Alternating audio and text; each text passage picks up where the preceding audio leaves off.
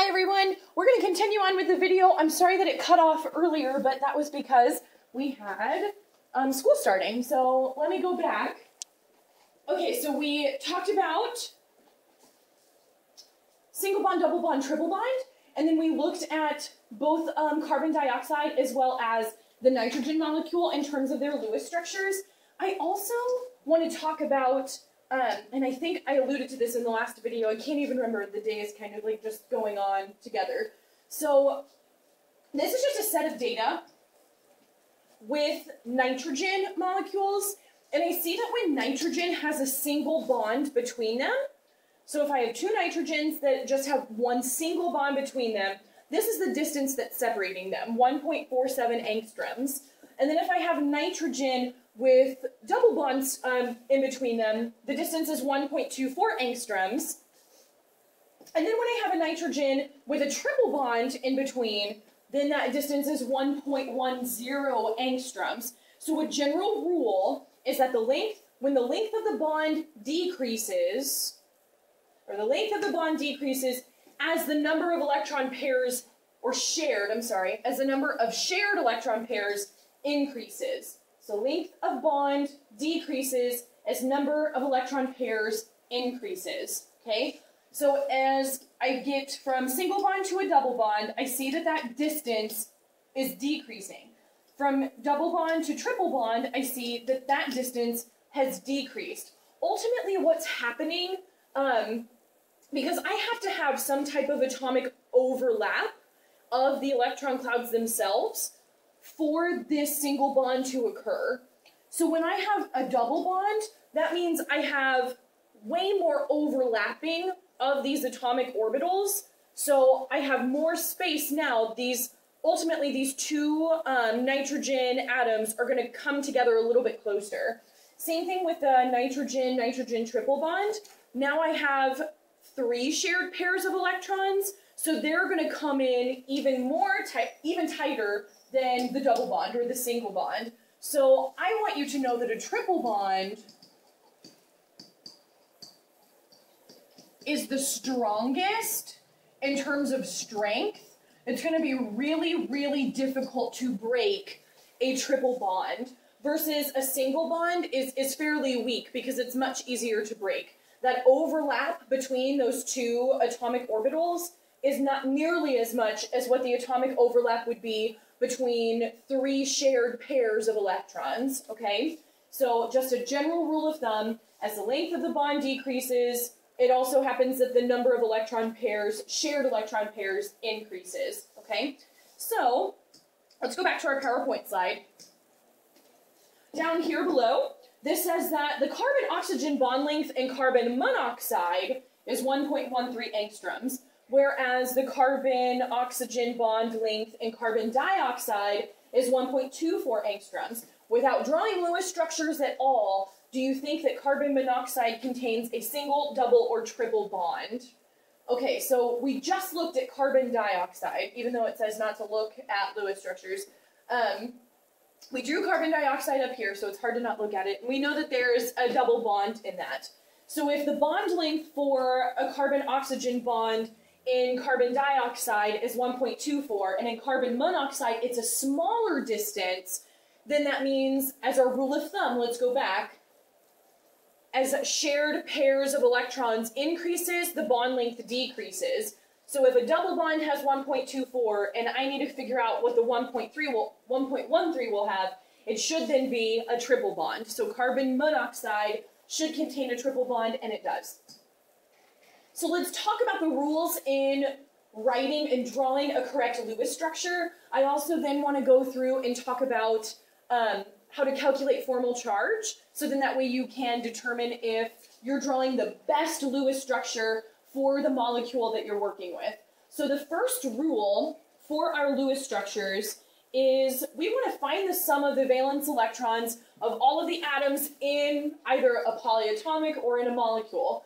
So a lot of times we'll draw Lewis structures with polyatomic ions just because they're molecular, or I may have a molecule. So I know here that phosphorus has 5 valence electrons, chlorine has 7 valence electrons, but I have 3 of them.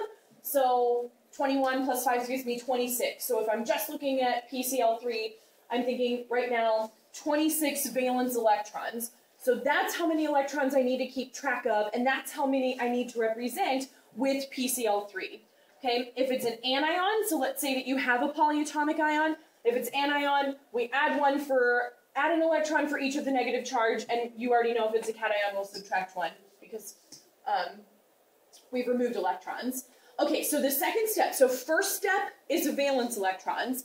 The second step, we have to find the central atom, and the central atom is the least electronegative element, and it can't be hydrogen, so it's the biggest thing. Hydrogen will never be the central atom. So central atom is the least electronegative element that isn't hydrogen. And then ultimately, once we find that central atom, we're going to connect based on a structural model. So now I'm going to draw a structural model or structural representation. I want to connect all of those with a single bond. So I'm going to connect any outer type, which all of the outer elements that are connected to the central atom, I want you to call those another name. You can call them outer atoms, or we could call them ligands. Okay, so outer atoms or ligands, and either one of those would be fine, but you can hear them in either way, just so we're aware. Okay, so I'm still keeping track of these valence electrons, because now each single bond we know represents 2 electrons. So right now I have 6 that are shown on my structural formula, or my structural model, and my goal is to get 20 more, because remember we said we had 26. So first step, how many valence electrons does it have? Second step, let me find the central atom, and then let me connect all of the outer atoms, or ligands, to the central atom using single bonds. Third step, I want to complete the octets of the outer atoms first. Okay? Complete the octet of all of the outer atoms first. So if this already has 2 on each of the chlorines, I'm going to add 6 electrons around. So I've added 6 additional electrons to 3 of them. So ultimately, I had 20 left that I needed to account for. And then I had 18 more that I just added with those chlorines. So I have a leftover of 2 valence electrons, okay?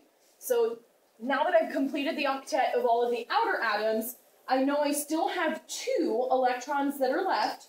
So the last step is going to be filling the octet of the central atom by placing any leftover electrons on the central atom itself. And now I want to check as kind of this like 5th step to make sure that all of those have a fulfilled octet. So I see that chlorine does on each of them, and then phosphorus has 6 that it's sharing, then plus that extra 2. So I see that all of these have fulfilled that octet rule, so I am good here, that I have 0 valence electrons left, okay? So first step, valence. Second step, find the central atom, which is the least electronegative element, and it can't be hydrogen. The third one, oh yeah, and then after we find our central atom, we want to draw our structural model, where central atom will go in the middle, and then all of the outer atoms will surround with a single bond. After that, we fill outer octets of the outer atoms first, and then the last step is going to be fill in the octet of the central atom if you have valence electrons left over. What happens, though, if you don't have any electrons left over after you've already made the outer atoms having their fulfilled octet? So if I run out of electrons before the central atom has an octet, that's when we're going to form multiple bonds. I promise you that what happens for the most part on the AP test is when students start to assume that they know how to draw a Lewis structure, because they're going to immediately start drawing double bonds or drawing triple bonds because they think that they already know how to do it. Sometimes they get that wrong because they don't follow these rules. So as long as you make sure that you're following these rules, you'll draw a Lewis structure perfect every single time. I promise you that. So for this example, I have carbon that's attached to a nitrogen that's attached to a hydrogen. So actually, let's go and look at it here, okay? So I have carbon attached to a hydrogen attached to a nitrogen. So I know that carbon has 6 valence electrons. I'm sorry, just kidding. Carbon has 4 valence electrons, my goodness. So carbon has 4 valence electrons. I know hydrogen has 1 valence electron, and then I know nitrogen has 5 valence electrons. Okay, so my goal then is to show that this has 10 valence electrons. That's my goal, okay? So I need to show 10 valence electrons. Hydrogen can't be the central atom, so my central atom is going to be between carbon and nitrogen. So whichever one is least electronegative, which will be carbon, since my carbon is going to be my central atom. Now I want to fulfill the octet for all of the outer atoms. So I want to fulfill the octet for hydrogen, fulfill the octet for nitrogen. Hydrogen's is already fulfilled because hydrogen only will want 2 electrons. That gives it that full outer shell. So we're good here for hydrogen, but nitrogen is not. So let's add 6 electrons around nitrogen. Okay, so my 6 electrons, or I could say I have 1 bonding pair of electrons and then 3 lone pair. So we'll call each of those a lone pair of electrons, okay? Now, if I go back and see I have 2, 4, 6, 8, 10. But does every element, now that I have my 10 valence electrons shown, do they all fulfill the octet rule? They don't. Hydrogen does, nitrogen